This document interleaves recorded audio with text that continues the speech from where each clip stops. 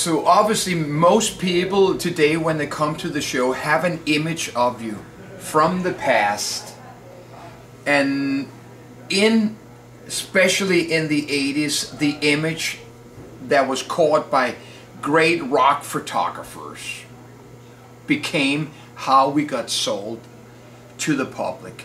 And we had all the magazines in those days, and people were following those magazines, and it was a two-way street. Without the photographer in the front row capturing those pictures, you basically were nothing.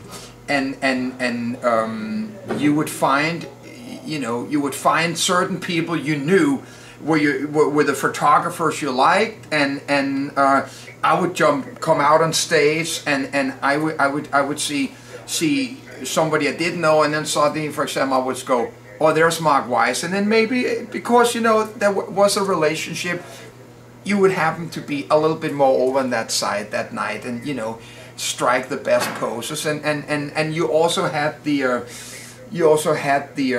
confidence that the picture that was being taken and the picture that was being used or sent to the magazine would be the best you could ask for, and I'm very lucky that I ended up having some great relationship with some great photographers that today are my best friends, and I'm happy that there was this great relationship, and I happen to be one of those artists that never minded being shot in the first song, in the last song, no matter how my hair looked.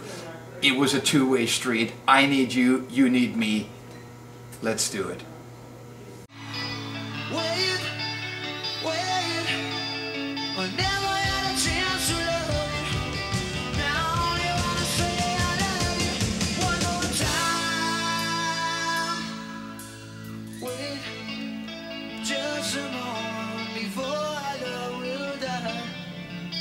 Cause I must know the reason why we say goodbye.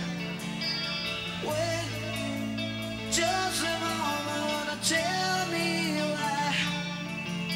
Cause I can show you love that you won't deny. You betcha.